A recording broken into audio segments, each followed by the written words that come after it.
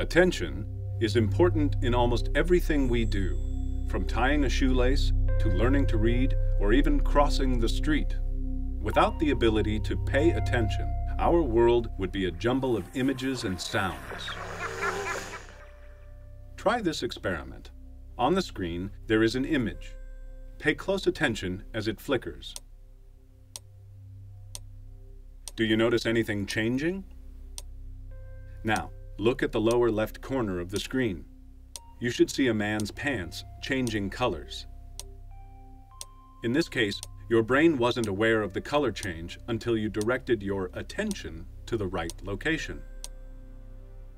Now imagine what it's like for a child in a classroom. Is everyone doing okay? Yeah. If Jane's attention is not focused in the right place, she can be completely unaware of important instructions or information. When Jane focuses her attention on something specific, her brain produces a bigger response to what she is focusing on. Attention actually changes how her brain responds. While we typically think of attention as a single thing, there are actually different kinds of attention. These different kinds of attention are associated with different brain areas, use different chemicals, and develop at different times in our lives. These three aspects of attention include orienting our attention, maintaining our attention,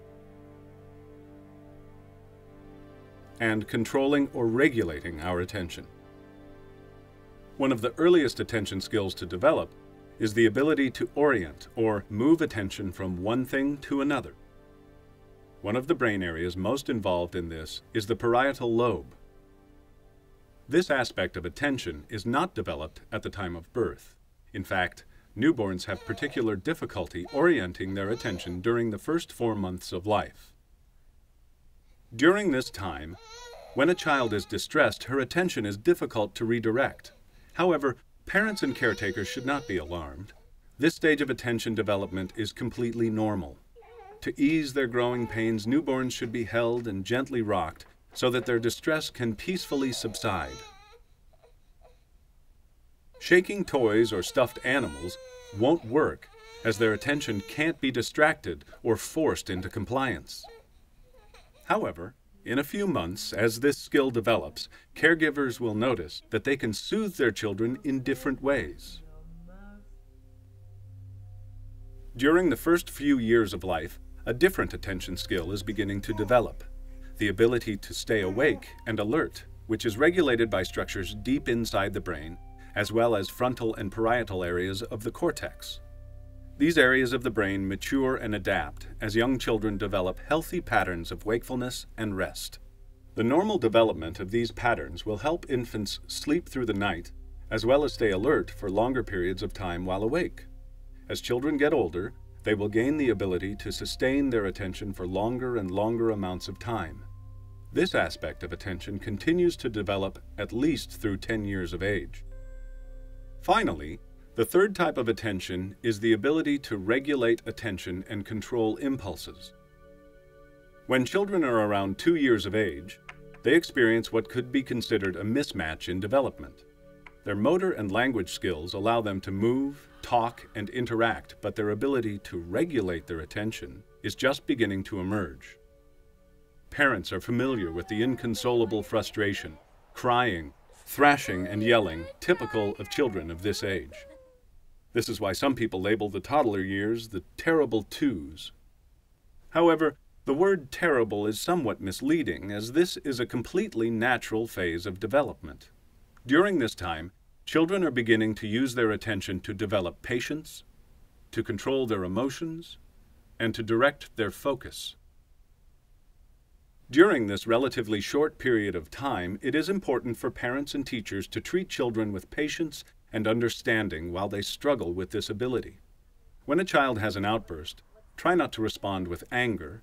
Instead, check with your child about the emotions and feelings behind the outburst. If your child is too upset to talk, you may need to allow a cooling off period. Make sure she is physically safe, and after your child has calmed down, a conversation can begin. The most extreme displays of the terrible twos usually dissipate by the time a child is 4 years old. Many aspects of attention actually continue to develop into the second decade of life. But you might be wondering, if all these behaviors are normal, how do I know if my child has an attention deficit? The media bombards us with so many conflicting stories about attention problems in children that it's hard to separate myth from fact. Let's take a look at the facts. Right now, between 3 and 5% of children in the United States are diagnosed with attention deficit hyperactivity disorder, or ADHD. An ADHD diagnosis is based on observing specific behaviors in children, for example, the inability to sit still, or difficulty ignoring distractions. But, as we saw earlier, all children show these symptoms to some degree. What sets ADHD apart is that the symptoms are persistent and occur in multiple settings, school and home, for example. And it's important to realize that even though a child can sustain his attention while watching a movie or playing video games, he might still have difficulty controlling his attention in other settings. If you suspect a child may have ADHD, it is important to open the lines of communication between parents and teachers, as well as between different teachers at a child's school. Hi, Mrs. Charney. This is Michelle Griffin, Ashley's homeroom teacher. Also, try to determine whether she is inattentive only during certain activities, such as reading or math. This is important, as sometimes a child's difficulty is specific to reading or math, but can be confused for a general attention deficit.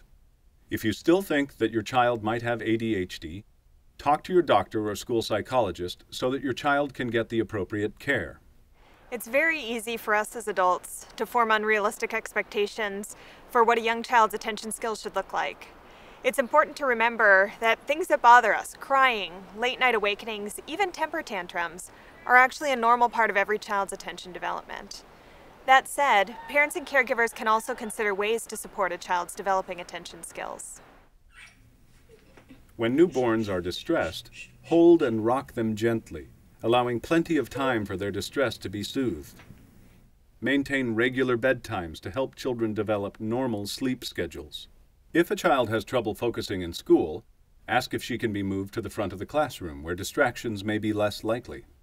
Observe their attention skills in different social settings and their engagement in different activities. Talk to the child, teachers, and parents to discover how she's developing. Finally, provide children with opportunities to make the most of their developing attention skills. Be creative. Introduce activities that allow children to pay attention for longer periods of time, to control their bodies and behaviors, and to notice small details in the world around them. Infants don't come into the world ready to sit still and listen. They need time to develop these abilities. When infants and children are given the time, opportunity, and environment for attention to develop, they'll be developing a set of skills that they will use to help them learn throughout their lives. Being patient and supportive is a powerful way to encourage children's attention and learning.